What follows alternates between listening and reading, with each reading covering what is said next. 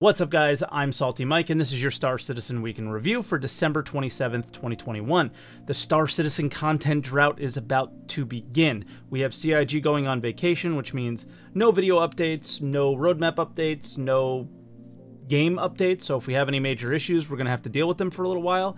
But Jumptown 2 is at least holding me over for now, and I don't know how it's possible, but CIG managed to reach an entirely new level of insanity with one of their ship sales. All that and more on today's Week in Review.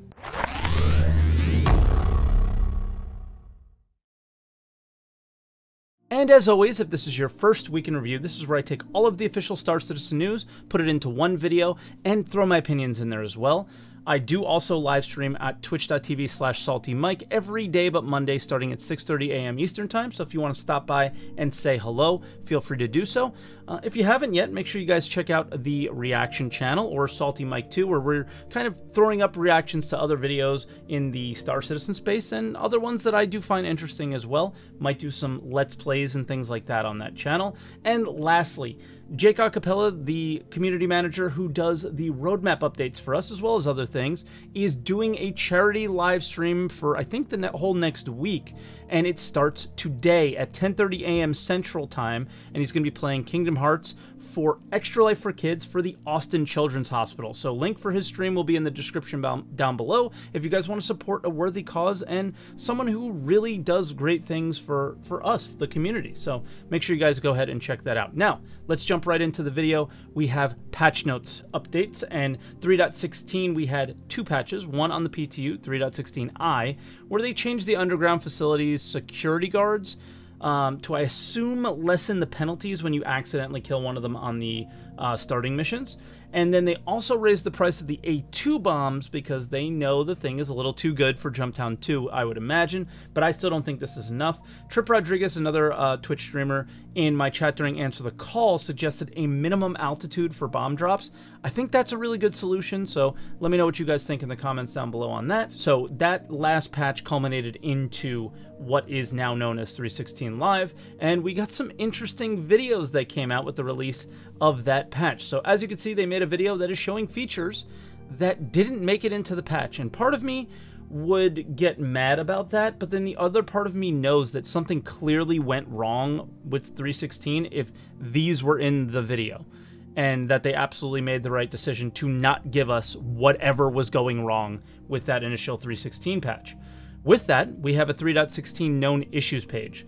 So if you're going to play this game, and I've noticed a lot of people coming to my Twitch chat and other Twitch streamers chats asking about the game, referral codes, is this game good, all those things, this is currently the most important thing you should be reading, in my opinion. It's all the known issues, kind of how to work around some of them, and also lets us know the status of some of those and possible fixes in the near future.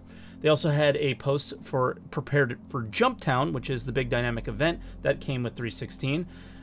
This is it's a legit page that is, instead of giving tips, is just hundreds of dollars worth of spaceships for sale, which most of them are not even viable for the event. But hey, you know, CIG doesn't do anything without selling everything, so very typical there. Then we had the Jumptown schedule post, which let's start out with something.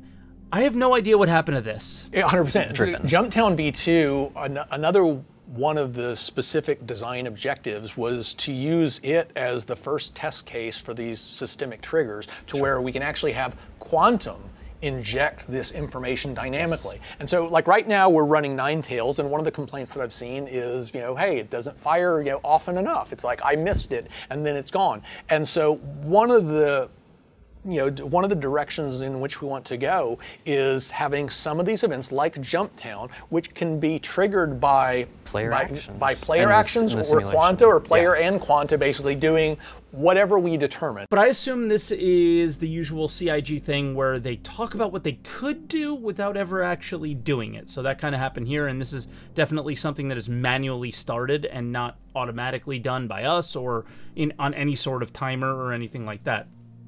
So, this is the thing that upset me the most.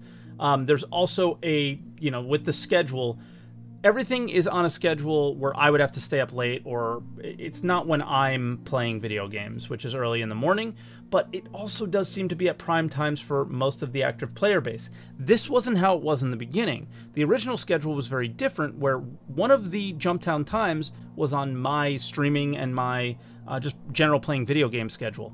Then they switched it last minute after I'd already gone to bed and set an alarm along with a number of other creators. We were all going to get together and do a big Jumptown event, and they changed it without really giving a lot of notice, and I thought that was really kind of messed up. But in general, most of the times now make sense for prime times for most of the active player base, so whatever, it's all fine. The schedule's there. If you guys want to participate in Jumptown, that is the schedule for it. There's also the Ninetales lockdown coming up starting in a couple days, I believe.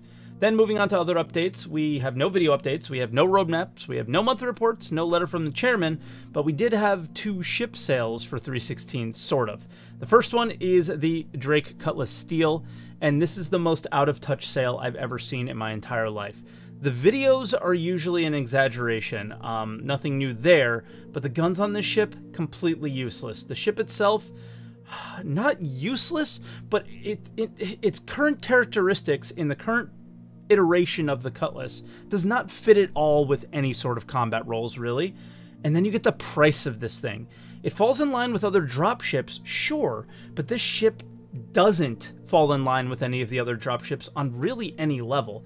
They made 380,000 on the first day that the ship came out, so they probably sold just over 1,000 of these, which I think you can call a massive fail. So I hope they learn their lesson on this one a little bit. And if you're going to sell something, like, understand what you're selling and understand how it fits in Star Citizen. But they're also selling more paints with these, and they look really cool. I really like them. But yeah, it's still the same shit paint system, so it's kind of like I throw my hands up in them. It's at the same time, it's like kind of a bummer. Then we had the Day 12 bike. The last day of the Luminila sale, they showed an image of this ground vehicle, and it's a tease of another hover bike sale, and people lost their shit when they thought CIG gave them a bike for free, and it was actually a screenshot of the bike. Classic Star Citizen. They like thinking people want screenshots when they actually want things to do, guys. Like, come on. Then we had a Galactapedia update. There was a feature article on a space catfish, basically, and the rest of the articles were the usual things about locations, but the Daymar Rally was in there as well, so if you guys want to read that, it's pretty cool. Sneak peek, looks like Claymores, but I'm more interested in the boxes behind them, because lock boxes are on the roadmap, and they kind of look like what those might be. And the last thing is Jump Point is available. It's the main feature article is on the Odyssey, and there was like another thing about the Grey Cat ROC. So I'm going to check out that article personally, but I think most of you know that the Odyssey is not my favorite ship. So yeah, these are how the updates are going to be for the next couple weeks. So I want to say thank you so much, guys, for watching. I think, yeah, this should be the last week in review until next year. So thank you again for giving me the best year I've ever had in my entire life, and it's all due to you guys, and yeah, I just can't thank you enough. So make sure you hit the like button, make sure you subscribe for more weeks in review, and leave a comment down below. The last video, that's the highest viewed week in review ever. The amount of positivity in the comments, it was mind-blowing. Thank you so much for those. Most of the time I'm looking through the comments and looking at the negative ones and sifting through the very few positive things, and man, it was overwhelmingly positive, and you guys are awesome. So it's nice to see that you guys are out there, and I hear you. So thank you so much, and I can't wait to do more in the new year. See you next time, guys. Thanks for watching.